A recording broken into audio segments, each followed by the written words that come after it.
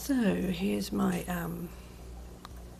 quarantine tank. These fish will be coming out of quarantine in about a week. When I first got the cardinal tetras, they're supposed to be jumbo cardinal tetras from my local pet shop. Oh, they were in a terrible sorry state. They were all hollow-bellied, and so I've been feeding them up, and they're doing quite well. I also bought 3 male guppies from the same store, quite nice looking ones, but they died. I have no idea why.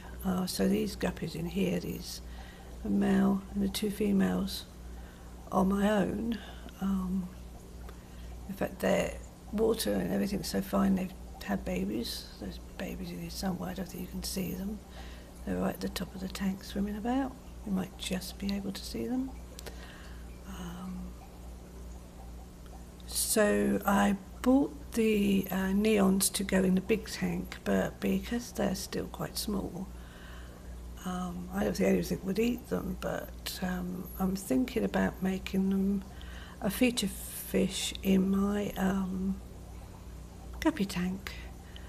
I will wait a week after they've gone into that tank and probably go and buy a few more, and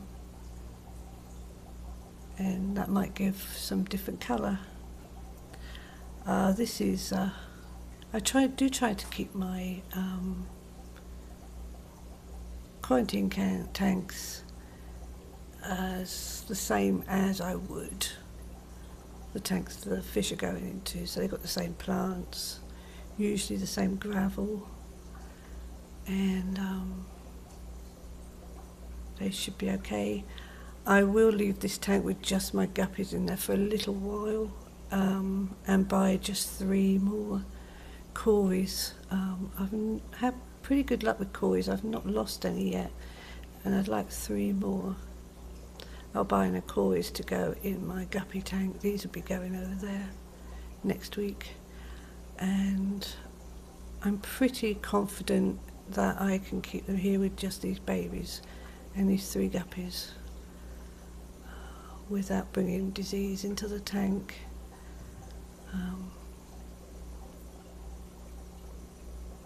But there you go.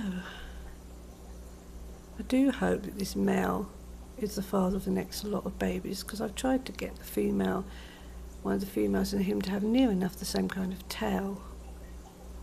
He's not the best one, but trying to catch the guppies out of my tank is a nightmare. But he's quite pretty. He'll probably go back into the big tank once the babies are born. And I have no idea what those babies are going to be like. The females drop those sort of 2 or 3 days after they entered this tank. So they're going to be mystery babies.